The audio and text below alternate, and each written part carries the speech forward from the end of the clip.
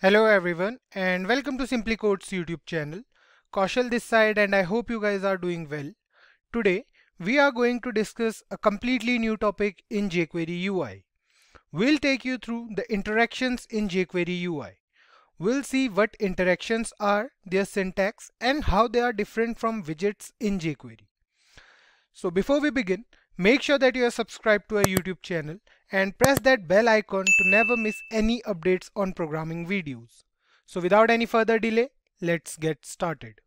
So far, we have covered widgets and their usage in the past few videos. Widgets make it easier for us to perform a function or access a service with less code required. We came across different types of widgets and their usage. It's quite easy to use widgets in jQuery.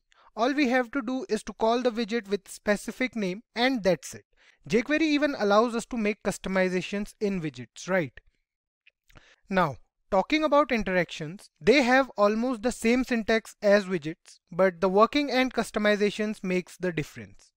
Interactions basically let the user perform various actions on the DOM element with the help of mouse without changing the appearance of the element.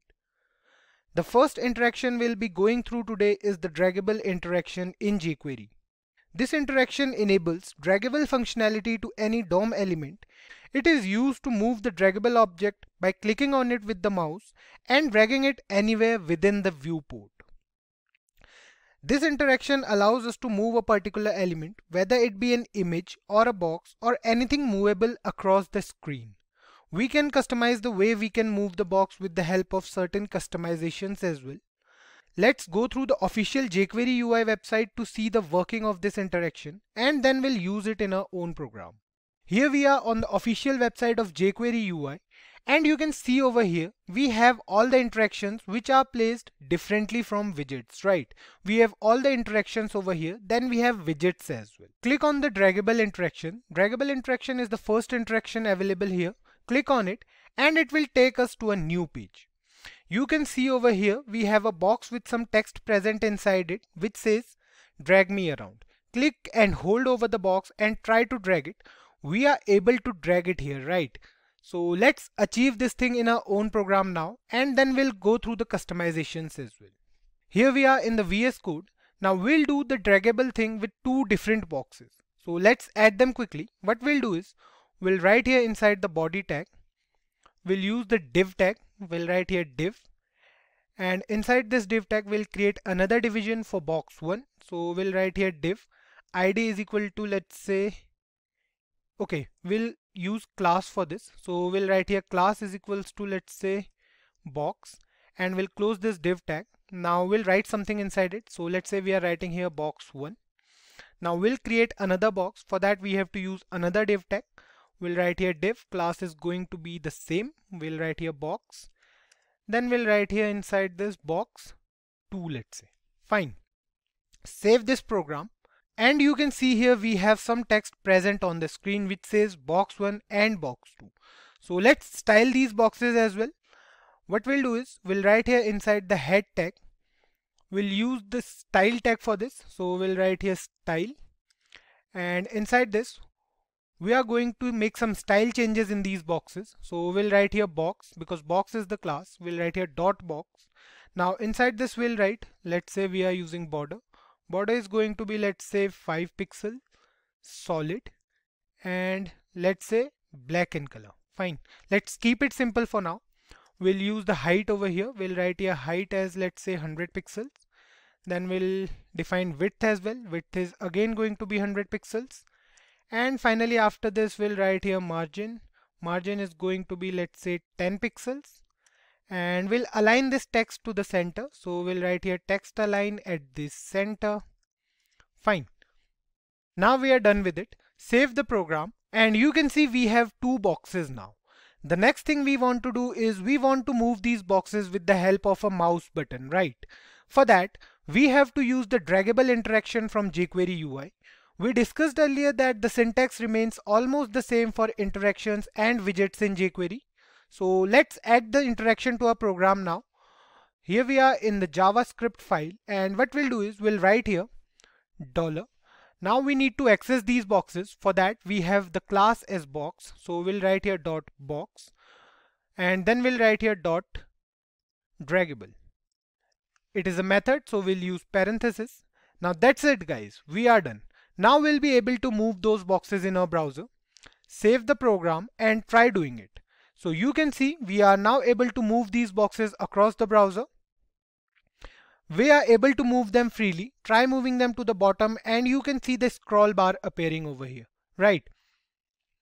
The same thing will happen if we try to move it horizontally. If we try to move it horizontally, you can see the scroll bar at the bottom of our browser. So we are good to go with that.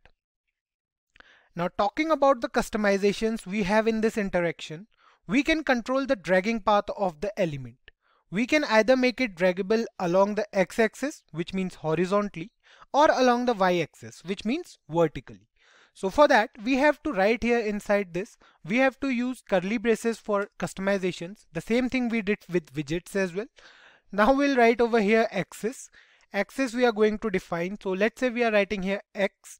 We are going to drag the box along the x-axis now. Save the program. And you can see we are not able to move the box towards the bottom side, right? We are not able to move the box along the y-axis. What we can do is we can move this box horizontally only because we have defined the axis as x, and now we will be able to move the box horizontally only. The next thing we can do is we can also change the cursor upon dragging the box to make it look a bit more interactive.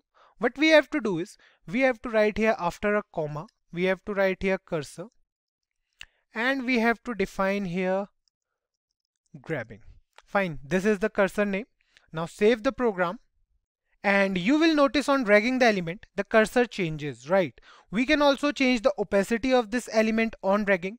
You can see we have the opacity as 1 because the black color is completely visible for now. We can change it.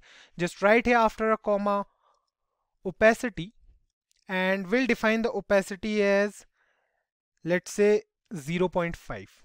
Fine. Now save the program.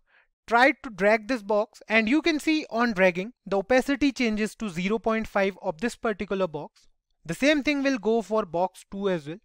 Because we have defined the axis as x, we are not able to move the box in other directions. So let's comment this axis for now, save it now, and you can see now we are able to move these boxes freely. Fine. The next thing we can do here is we can also limit the dragging area of this box. We can either limit it to the division or to the document as well. So for that we have to define a property over here. We have to write here after a comma containment, and then we have to write here either parent for division, and for document we have to write here document only. So let's do it with parent. Save the program and you can see the area is limited now. We can drag it till here only. We can't drag it out of this box because we have a division over here defined as well, and these boxes are present inside that division. If you go back to the HTML document, you can see here we have this div tag as well. We can move these boxes only inside this div tag. We can't go out of this. So this is how we can limit the dragging area of a particular element. Another property we can use is the grid property. So let's write here first and then you can understand it much better, I guess. So we'll write here grid and we'll define the grid inside these brackets. We'll write here 300, 300. Now save the program and you guys will get it much better. But before that, let's comment this piece of code. We are not going to limit the draggable area of these boxes. Save it now, and now on dragging the box you can see that it automatically stops after 300 pixels and the in-between movement of the box is not visible. Let me zoom out the browser for you and you can see it more clearly now. You can see the box stopping after 300 pixels and the in-between movement of this box is not visible. So this is how we can use the grid property to make it look more interactive to the user. Now the last two properties we are going to discuss today are the snap and the snap tolerance properties. If the snap property is set to true, then the two boxes will stick together if closer to each other. The snap tolerance property defines the distance between the elements to stick together. So let's use them here first. We'll comment this grid as well. We'll write here after this snap. So snap is a boolean property. We'll write here true for that and we'll write here snap tolerance. Fine. and we'll set snap tolerance to, let's say, 100 pixels. This is in pixels. Keep this thing in mind. Now, if the distance between the two boxes at any time becomes 100 or less than 100, then both the boxes will stick together. Save the program, and you can see over here that moving the first box near to the second one, they are sticking together, right? The snap tolerance is 100.